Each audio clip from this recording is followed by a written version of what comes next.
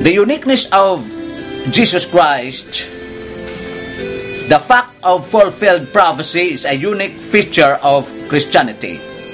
The coming of Jesus Christ was prophesied in the minute detail regarding his lineage, nature, place of birth, where he would be raised, his career, purpose, the specific manner and nature of his death, his resurrection, and many other fulfilled prophecies. And all of these prophecies were made hundreds of years before his birth or first advent. His birth was, of course, the most unique birth in all of human history. Through ancient mythology was filled with tales of demigods who were supposed to be the progeny of lustful unions between women and gods or demons. There was nothing even close to the narrative of the birth of Jesus Christ. Christ's birth stands alone in history. By the miraculous work of the Holy Spirit, God Himself took up residency in a virgin's womb in embryonic form, so that after a natural 9-month pregnancy, she gave birth to a son who was also God's son. He was the God-man Savior, not God-indwelt man. He was both true and genuine humanity and undiminished deity united in one person forever. No other birth was like this in fact or fiction. As a result of this unique birth, Christ was able to bypass the curse of sin and the curse of Jeconiah, so that he was uniquely qualified as the sinless one to both go to the cross to die as the Lamb of God and to reign on the throne of his father David as the Lion of the tribe of Judah. Revelation chapter 5. This is found as mentioned above in the divine natures of Christ. Two natures united in one person. The Bible makes the claim that Jesus Christ is both God and man. As God, He created all things, John 1:1, Colossians 1:16. As man, He was sinless and came as the sinless substitute to die for mankind's sin. But the declaration of Scripture and the evidence of His life affirm that He was not half man and half God, but totally man and totally God, united in one person. He is God's indescribable and unfathomable gift to the world. He is the most unique person of the universe. No other religious leader has ever seriously made such a claim, for no other could support it by their life. His life is unparalleled in beauty, scope, character, and effect. No one can speak like Jesus Christ did the things He did or made the claims He made. I repeat, His life is unparalleled in beauty, scope, character, and effect. No one ever spoke like Jesus Christ, did the things He did, or made the claims He made. In view of Christ's mighty words and works, and the perfect and sinless person men found Him to be, the claims He made cannot be dismissed. People cannot, in all honesty to the historical evidence, dismiss Christ's claims as those of a madman or reject Him as a fraud. Modern skeptics try to attribute His miracles and claims to simply the character of His life, but they do this simply because of their prejudice against the light that is truth and against the miraculous, not because there is a lack of bona fide historical evidence. His death is also unique, not because He was crucified, but because it was prophesied in Psalm 22. Long before death by crucifixion was known in Palestine. Second, it is unique because of the manner in which He died, displaying His sinless and holy character. And third, because of the miracles surrounding his death, the darkness, the earthquake, and the opening of the graves. After seeing Christ on the cross and the event of that day, the Roman centurion who had seen hundreds die on a cross said, "Truly, this was the Son of God."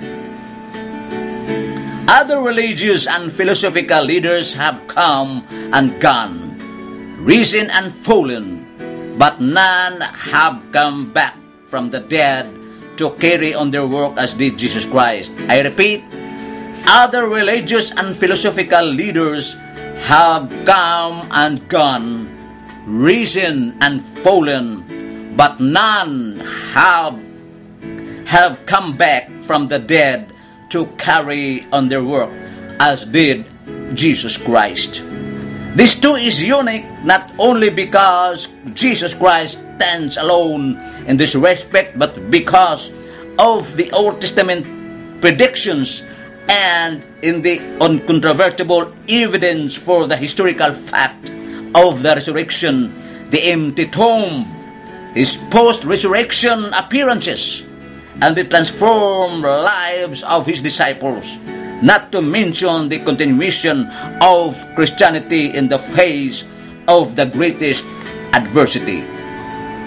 The fact is, men reject Jesus Christ, his birth, miracles, and resurrection, not because of a lack of evidence, but number one, because they have never really researched the evidence with an open mind, or second, do not want to submit to his authority and claims, and third, because they have a basic anti-supernatural philosophy, a prejudice against the miraculous, or both.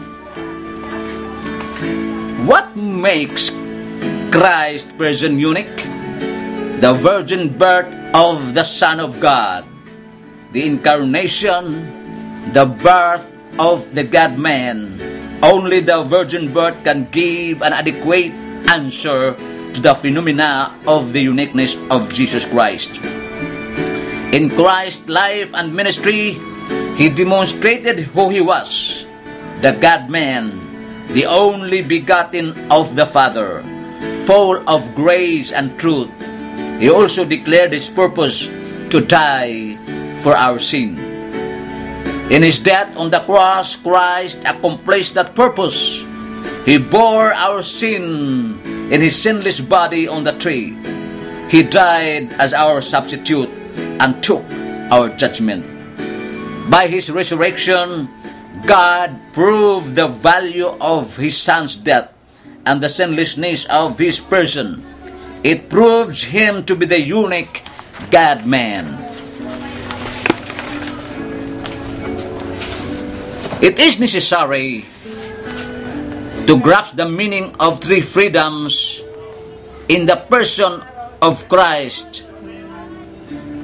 Really, there is a complete freedom if we are going to be able to explain the full significance of freedom. These three freedoms are divine freedom, created freedom, human freedom. Divine freedom is to be understood as the uncreated freedom of the one, sovereign, and free God who is the creator and redeemer of the world. Divine freedom as uncreated freedom is non-contingent freedom. This means that this type of freedom possesses the absolute freedom to exist. It depends on nothing outside of itself for its existence.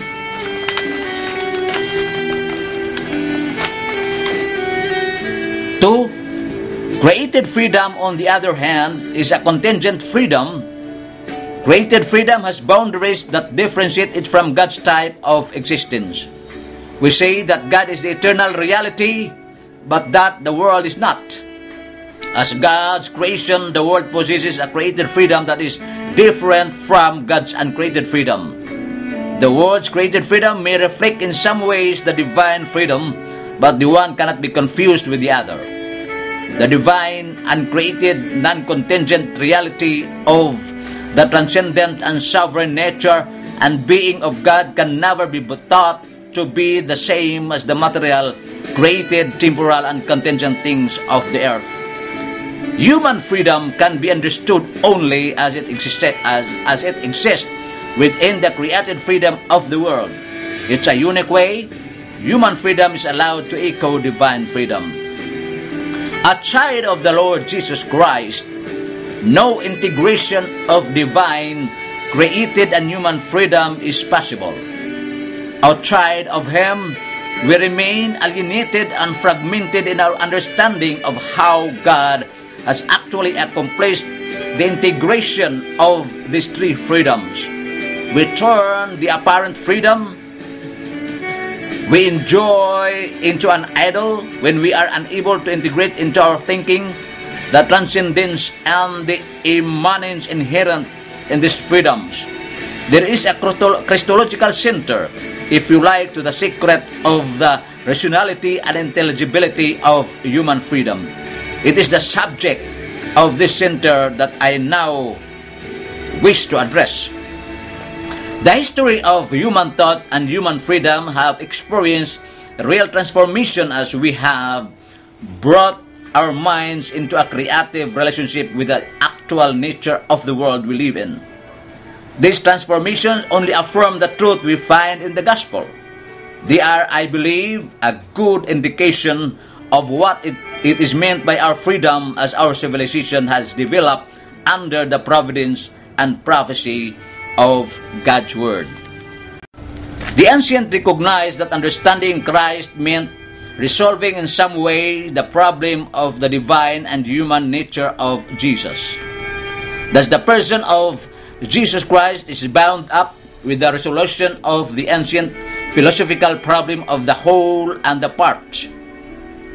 Philoponus argued that in the case of the person of Jesus Christ, the impossible had occurred and we had to face this fact or deny God His divine freedom. The person of Jesus Christ was neither brute fact nor some pious phantom.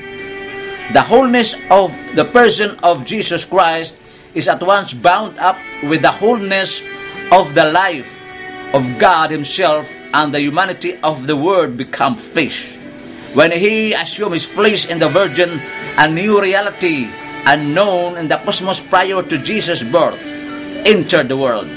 And here we have the key to understanding the different types of freedom. Creative freedom thus wills to make mankind in the image of God, a profound restoration of all that mankind has lost in its disobedience to the Word of God.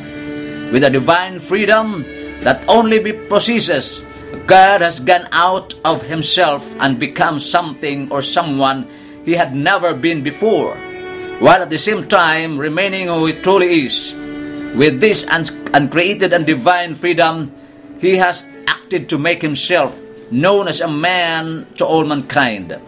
He has entered into His creation as a creature. Within His creation, He spoke the Word of God, whose truth would free men and women from their covenant with death, sin, and evil, and prepare them for the new creation. In this way, the Creator as our Redeemer has indicated the way we must learn to think about the interaction between the divine and the human and the created reality of its universe. In the Incarnation, the divine freedom of God's Word creates its own space-time for the flesh He assumes. Only the divine Word that God the Son can define the particular man Christ exists as in the nature of God's creation. The world establishes its own reality within the space-time structures of the world. This is a divinely free act that creates what is utterly new in the history of the world. Here we understand the importance of imageless knowing in theology. God in His eternity has made Himself present with and for us in His creation that is on earth. In this way, human freedom from within the free creation has been given real union and communion with the Lord God's very own divine freedom. It is important to understand that the Word did not leave some place in order to become this particular man, Jesus. It is also important to understand that human time has here been given real touch with God's eternity. All that we mean by divine freedom and all that we mean by human freedom is bound up together in the